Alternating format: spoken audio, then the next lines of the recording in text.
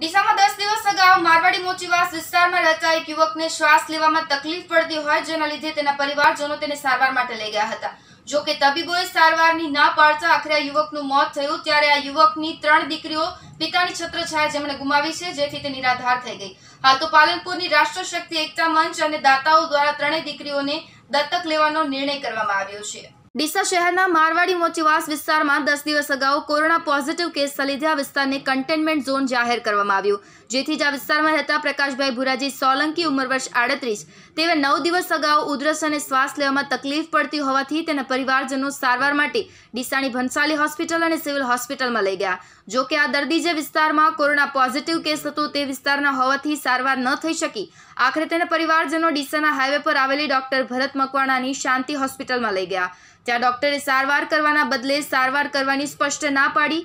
બાદમાં તેના પરિવારજનો હાઈવેની ડોક્ટર રવિ પટેલની હોસ્પિટલમાં લઈ ગયા। ત્યાં પણ ડોક્ટરે સારવાર કરવાના બદલે પોતે હાજર ન હોવાનું કહીને સારવાર કરી ન હતી, જેથી આ યુવકને સમયસર સારવાર ન મળતા આખરે તેનું કરુણ મોત થયું છે। ડીસાના તબીબોની બેદરકારીના કારણે આ યુવકનું મોત થયું હોવાનો મૃતક યુવકના પરિવારજનો આક્ષેપ કરી રહ્યા છે, જેથી આજે મૃતક યુવાનની 3 દીકરીઓ પાલનપુરની રાષ્ટ્ર શક્તિ એકતા મંચ અને દાતાઓ દ્વારા 3 દીકરીઓના તમામ ભણવાનો ખર્ચ, કપડાં, ચોપડા, સ્કૂલ ફી તથા દીકરીઓની માતાને પણ વિધવા સહાય સહિત જે પણ સહાય થશે તે અપાવવા માટેની મદદ કરવાની ખાતરી આપી છે।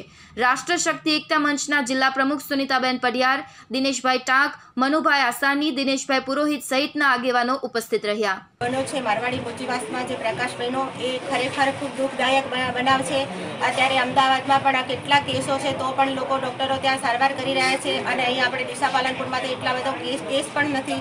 જો ડૉક્ટરો એમની ટાઈમસર સારવાર કરી હોત તો ભાઈ અત્યારે જીવી શકત અને એમની 3 નાની દીકરીઓ પણ છે।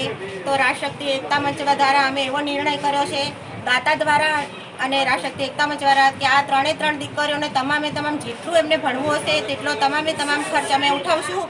દીકરીઓને ચોપડા, પુસ્તકો, પછી એમને કપડાં અને જે ફીસ ભરવાની હશે સ્કૂલની એ તમામ, એ સિવાય બેનને વિધવા સહાય પણ અમે અહીંયા એમને બધું કમ્પ્લીટ કરાવી જઈશું અને એ સિવાય જે પણ સરકારી લાભો મળશે એ પણ અમે એમને બેનને અપાવશું અને દીકરીઓનો બધો તમામ ખર્ચ રાષ્ટ્રશક્તિ એકતા મંચ અને દાતાઓ દ્વારા અમે ઉપાડીશું। તમને બેન આ વિચાર કઈ રીતે આવ્યો કે તમારે આ પરિવારની મદદ કરવી?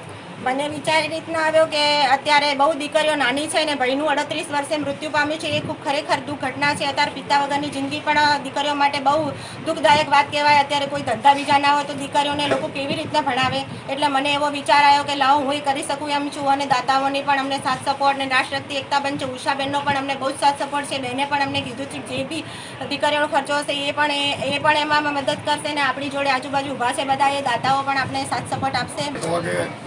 હાજરી આપ્યો કે જે દીકરીઓનો પિતા એક્સપાયર થયા છે, જે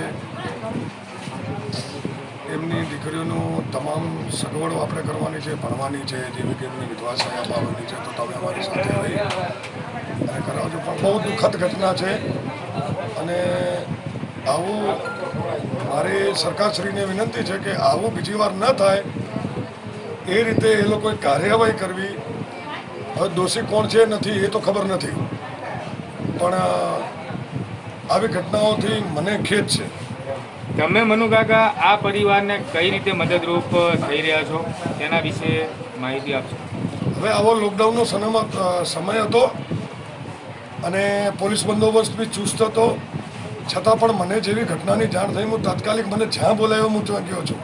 કિશોર નાયક, GTV ન્યૂઝ, બનાસકાંઠા।